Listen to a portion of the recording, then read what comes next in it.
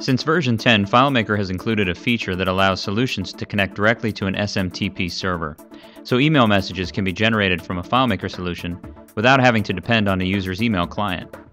SMTP integration works with the SendMail function located on the File menu or with the SendMail script step. Combined with script triggers, solutions can be configured to generate an email alert when an action is performed or allow users to send messages directly from a FileMaker layout. This functionality also means we can send a text message directly from a FileMaker solution. All major cell phone carriers allow text messaging from an email account. So as long as we have a cell phone number and the carrier, we can format an email address to deliver a text message directly to the phone. In this video, you will first learn how to set up a free Gmail account to be used as your SMTP server. Second, you will learn how to format an email address to send a text message from FileMaker to 3 major cell phone carriers. Finally, we will take a look at a sample script used to generate a text message from a FileMaker layout. If you do not have a Gmail account, you can create one for free by visiting gmail.com and clicking the Create an Account button. Assuming you have a Gmail account, all you'll need are the account credentials and a few settings. Let's take a look at a SendMail script step in FileMaker. Double-click the step to open the Options window and make sure SMTP server is selected in the Send Via dropdown. Enter the name that will be associated with the message and your Gmail address in the Email and Reply To fields. Use the following settings in the Server Information section. The server address is smtp.google.gmail.com. Use 465 for the server port and SSL encryption. Select Plain Password for authentication and enter the account credentials. In this example, FileMaker is running the script called Alert User Login as part of the Open script. The subscript simply sends an email to and from my Gmail account with some basic information about the user and the computer used to open the solution. You can see an example of this email in the Gmail account. When I close and reopen the file, another email alert is generated. Since we have the ability to send an email directly from FileMaker, we also have the ability to send a text message directly from FileMaker. All major cell phone carriers allow texting from an email account by simply formatting the to address using the phone number and a special email domain. For example, to send a text message to a Sprint phone from an email account, simply email to the phone number and @messaging.sprintpcs.com. For AT&T, send the message using the phone number and the domain @txt.att.net.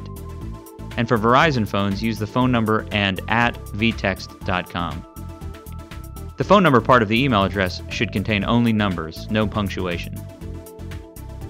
In this example, we'll look at a feature that allows a user to send a text message directly from a contact record in FileMaker.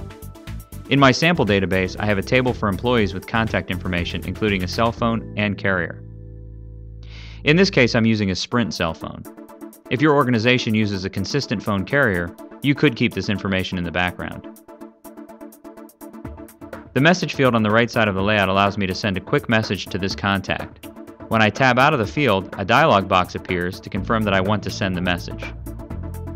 Since the message type under the field is set to text, FileMaker will format the phone and carrier information into a usable email address, connect to my SMTP server, and send the message to the phone.